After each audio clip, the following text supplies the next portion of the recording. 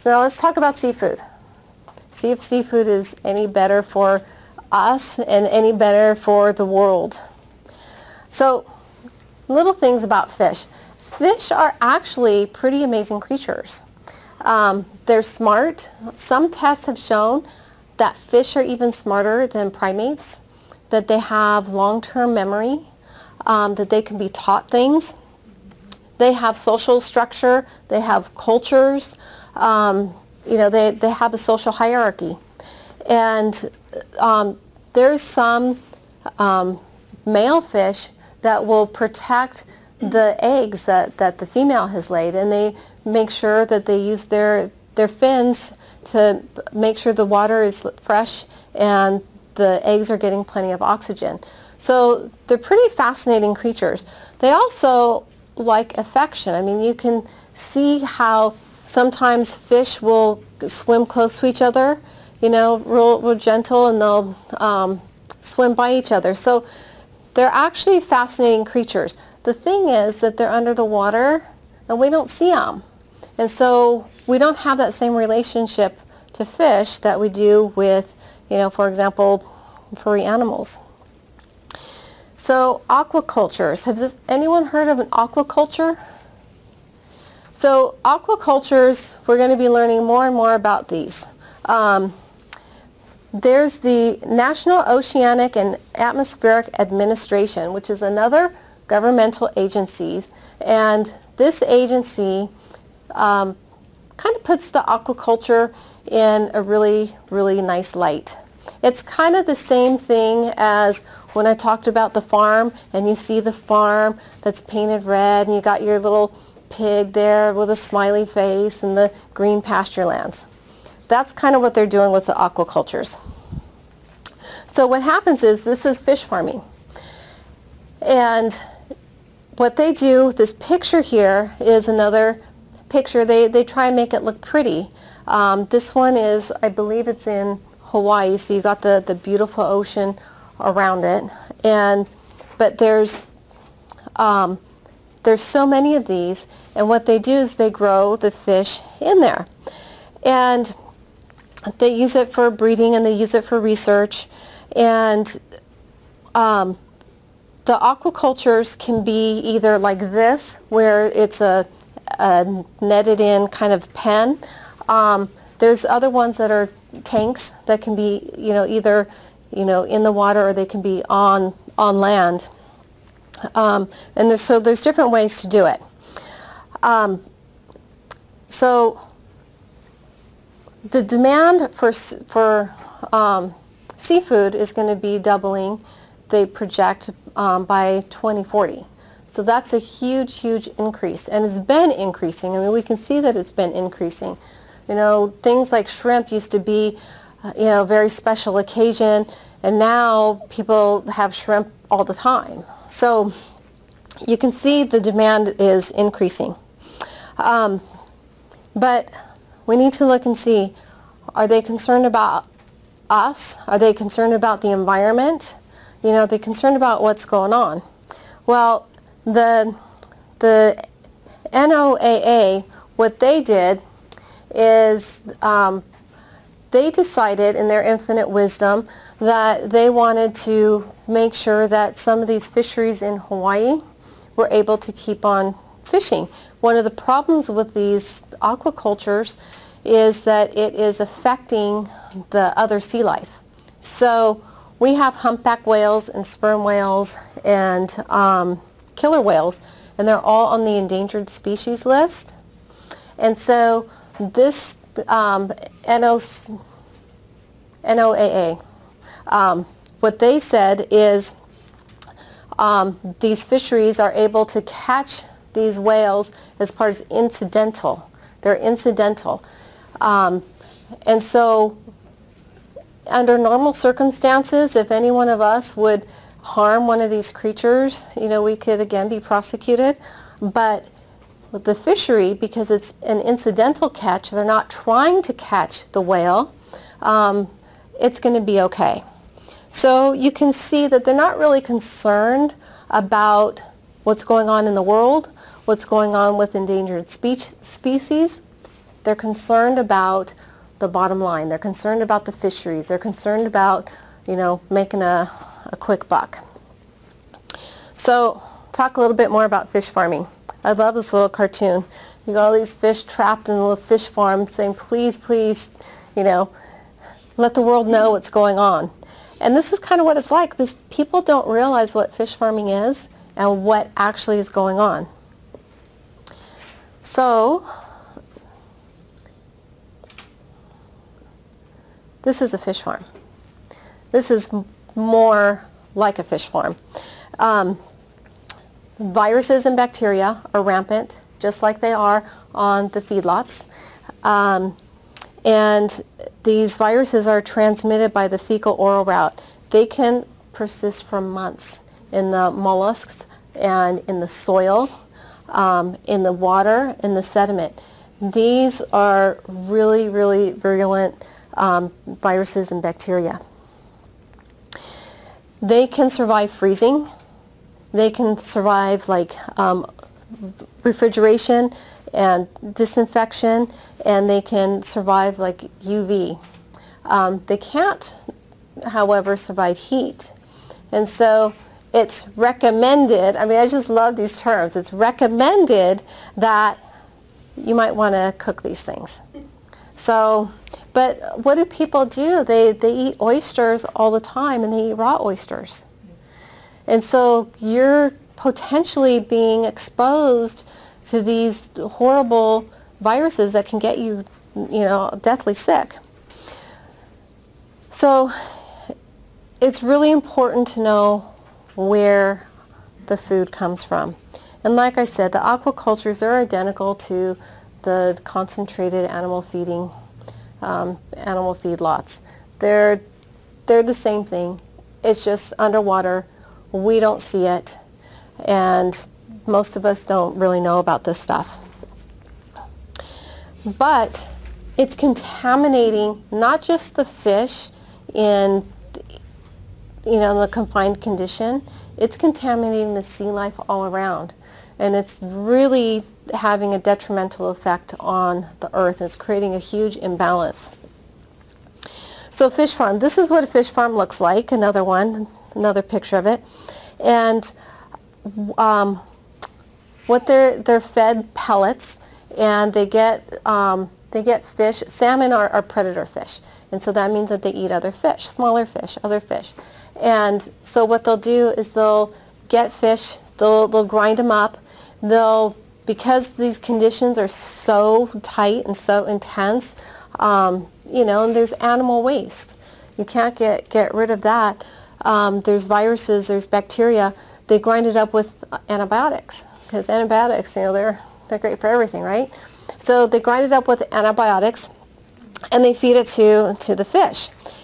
They also feed them other carcinogenic chemicals, and it's going to combat, for example, the sea lice, which we're going to talk about a little bit further. But they put all these chemicals in the feed. Well, the fish eat it, and if you eat fish, you're eating it. And so it's an unhealthy food product. You know, it's just not going to produce health. People eat fish, a lot of people, because they want the healthy omega-3s. But that's not what they're getting. They're being promoted, you know, with the TV commercials and your doctor telling you to, you know, eat your fish. But the reality is, you're not getting what you think you're getting. So what they've determined is that this can cause like developmental problems in kids. And so they recommend, I love this, they recommend that young children, women of childbearing age, pregnant women, and women that are nursing, then maybe they should avoid farmed raised salmon. I like this, if they're concerned with health impairment such as reduction in IQ and other cognitive and behavioral effects. I mean, who the heck wouldn't be concerned about these things? I mean, this is like insanity. Here's another picture of a salmon fish farm. And one of the other issues about the fish farming that makes it so detrimental for the environment is they have to scoop up the prey fish, you know, the fish that the salmon eat, and they scoop that up so they can make it into the pellets of food and give it to the salmon. Well, when they do that, they're taking the food supply away from the wild salmon. And so the wild salmon don't have the food that they need to grow. So it's creating this vicious cycle. Other issues with farmed fish is farmed fish are vaccinated, which surprised me. I didn't realize that one. They're fed antibiotics, which I knew about that one. The other one that surprised me is that they are fed synthetic pigment. So if you would buy a farmed salmon that was not treated with the pigment, it would be a sickly pale gray color.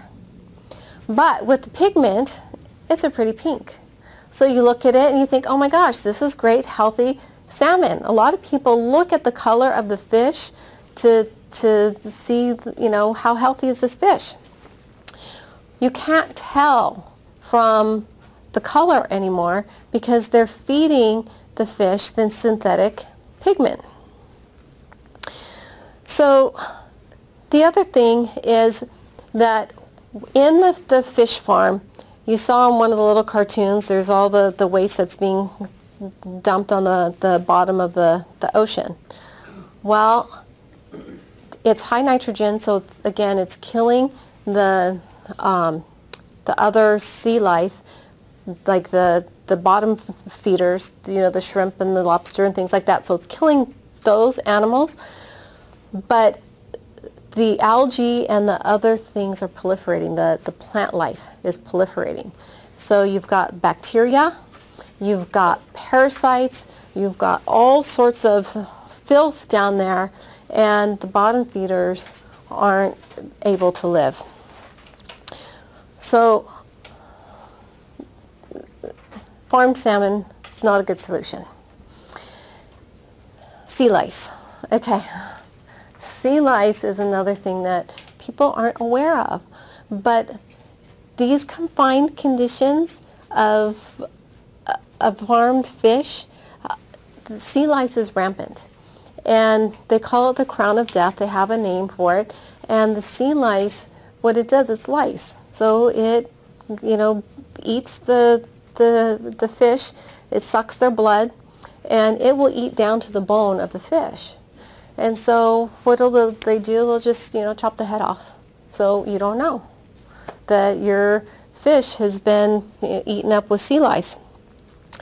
But one of the issues about sea lice, it's not just confined to the farmed raised fish, because the salmon, these farms are in an area where the wild salmon are.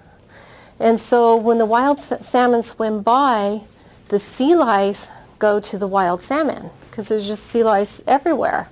So now the wild salmon are getting the sea lice. So the issue of farmed raised fish is things are just getting worse. We're getting more disease, unhealthy meat, unhealthy food for us. But that's not the only problem that we have with the seafood. So people look at seafood and say, okay, well, that's farmed. I'm just going to get wild. Here's a problem with wild. It's how is the seafood caught? So there's three methods: the long lines, the trawlers, and the purseines. And so the trawlers is this. They have different ways to do it, but it's these big, huge nets they drag along the bottom of the seafloor. And what it does is it destroys the entire seafloor.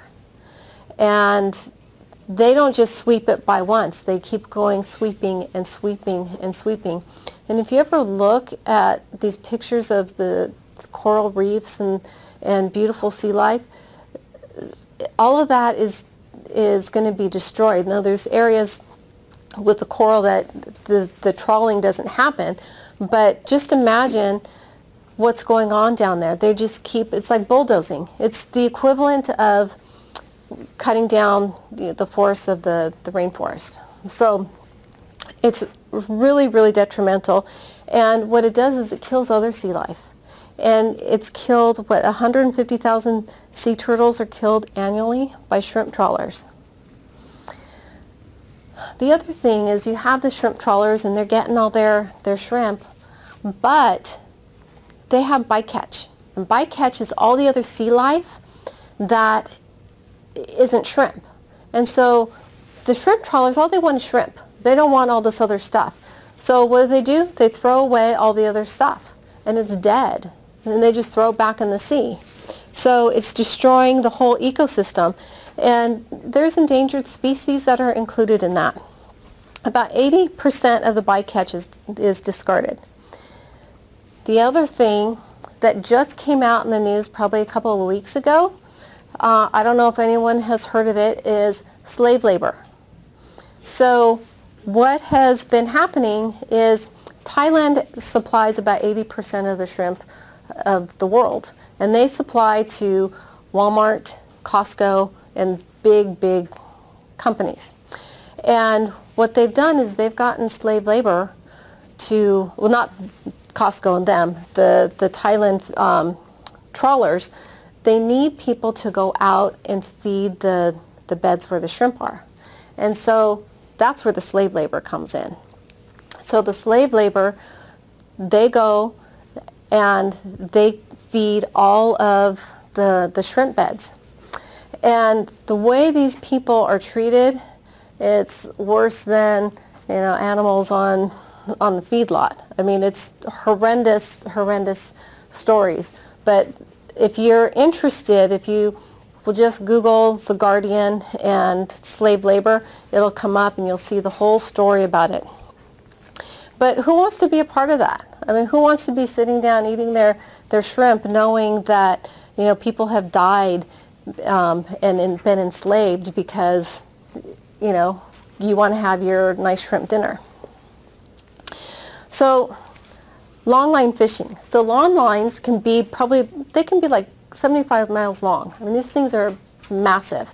And they've got hooks all over them. They can have like 2,500 hooks on it. And they catch like the bigger fish, swordfish, tuna, things like that. And what happens is they also have bycatch. And it'll be dolphins and other creatures that are part of the bycatch. So this is also kind of a dangerous method. It catches juvenile fish because there's standards on, you can't get baby fish. You know, they want the species to keep populating, and so you can only catch fish that are a certain length. Well, these methods don't discriminate. You know, they just catch whatever's there. And so what the fishery does is they'll just discard that undersized fish. Well, it defeats the whole purpose of saying you can only catch fish that are a certain size.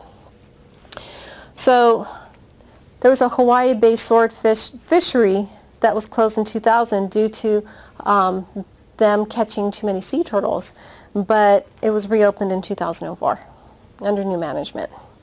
So we'll see about that one. And then the Persines, and what that is, that's a big fish net, and fishing is getting pretty high tech. So what they're doing is they got radar and they find out where the big schools of fish are, and they get I'm going to show you a picture of it right here. Oops, maybe not. Oh, here, yeah, that is the picture. They get a big net and they circle around the fish, and then when the school of fish is in there, they pull the string, and it makes this nice little bundle where the fish can't escape. This is another one where you got a lot of bycatch. And so I was reading the book called Eating Animals, which I recommend to everybody. It's a really good book. And what the author was saying in that book is that for you to have your salmon dinner or whatever, your fish dinner, your plate would have to be 5 feet in diameter to take for all the bycatch that was necessary for that little bit of fish on your plate. So this is not sustainable, and we need to start thinking about our earth and taking care of our earth and seeing what's going to be sustainable. You know, look at, is it really worth it? First of all, is this food acting as medicine, and is it producing health in your body? Is it sustainable? Is it something that's going to hurt the earth? And so my philosophy is, let's get back to the basics. And let's start eating the pure whole foods. You know, let's take care of the soil. We're not taking care of the soil if we're eating, you know, beef that's on a feedlot and we've got manure lagoons everywhere.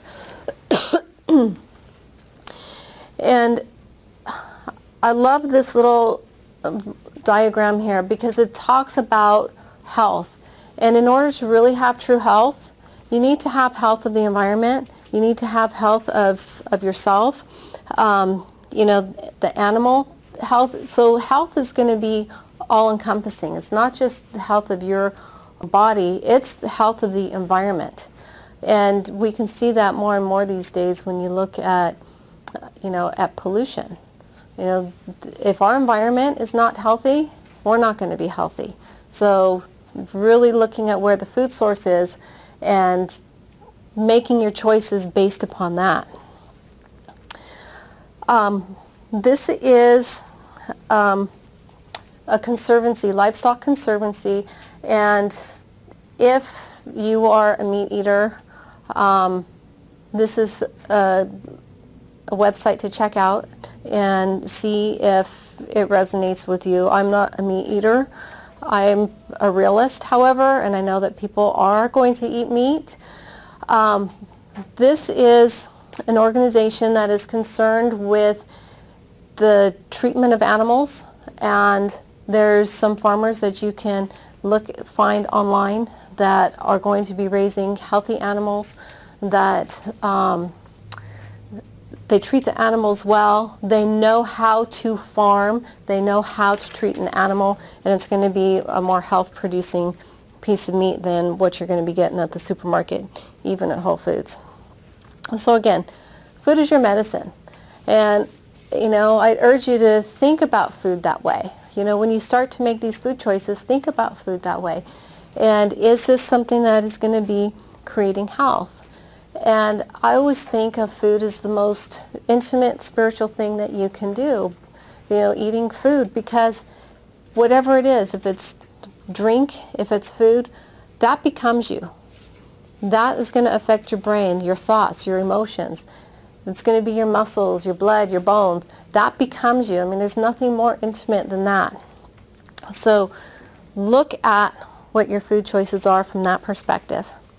So I offer, I'm an attorney, and so I offer advice on vaccines and vaccine exemptions, also birthing plans, which I talked about that a month or so ago, and legal advice for healthcare practitioners, and I also do personal injury, so people that have been injured in accidents.